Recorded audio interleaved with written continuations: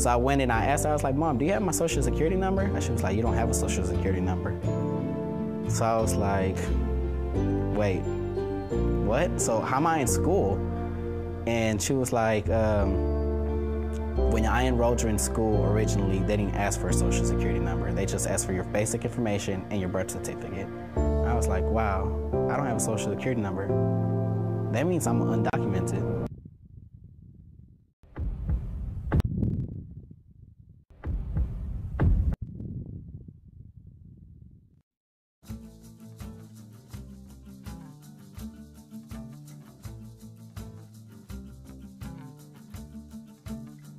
Democrats in the House of Representatives proposed an immigration reform bill addressing border security, legalization of the undocumented, interior enforcement of immigration laws, and fixes for our dysfunctional legal immigration programs. This bill, which is based on a previous bipartisan bill passed by the Senate by a vote of 68 to 32 on 27 June 2013, proposes the removal of the controversial Corker-Hoven Border Security Amendment, which was heavily criticized for indiscriminately militarizing the border at a very high cost to the U.S. government.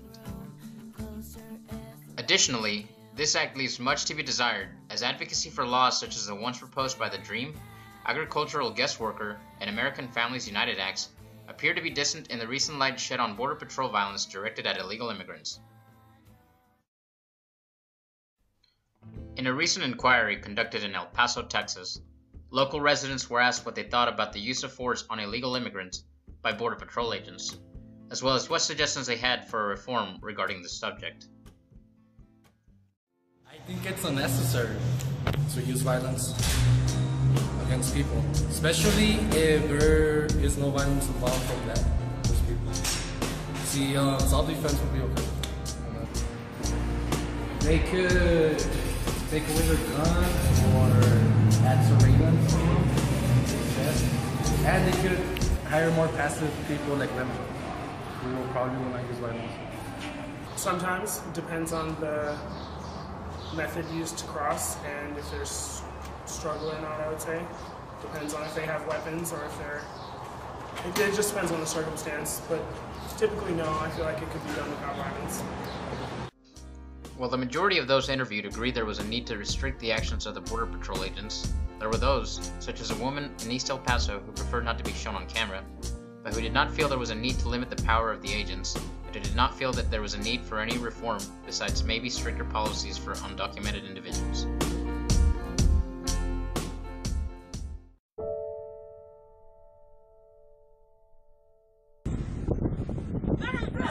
You can hear the agent yelling in Spanish for the guy to give him his arm. The undocumented worker is face down on the ground. The man in the blue t-shirt appears to be a citizen who stopped to help.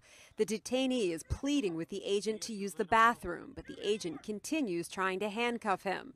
You can see him punching and kneeing the man in the back.